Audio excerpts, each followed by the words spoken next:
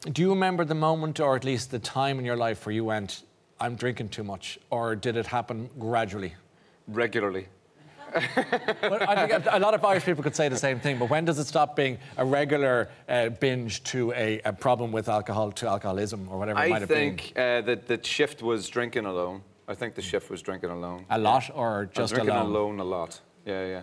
I was spending a lot of time in Los Angeles because I was writing a lot of music for films and TV, and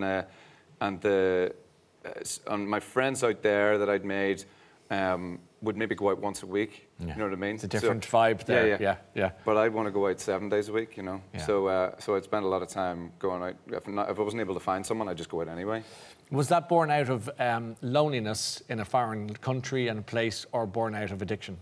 I think more addiction than anything else. I would get to sort of mid-afternoon, and then I wouldn't wake up wanting to drink. Yeah.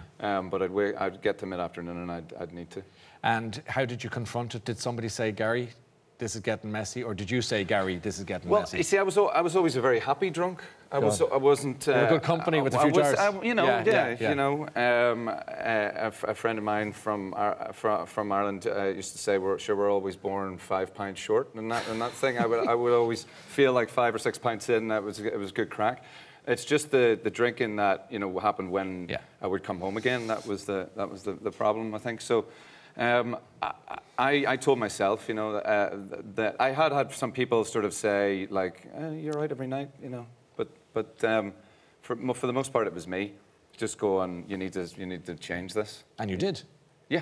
And you came out the other side. Was it a tough struggle, or did it happen in a straightforward manner?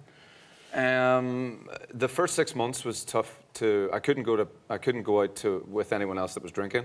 Yeah, I understand that. Yeah. But now it's like I'm on the tour bus a lot, obviously, at the moment, and the rest of the lads enjoy a drink, and I don't feel. You're doing okay. Well, congratulations. I mean, it's a big thing to do to get over that hump and come out the other side. Yeah.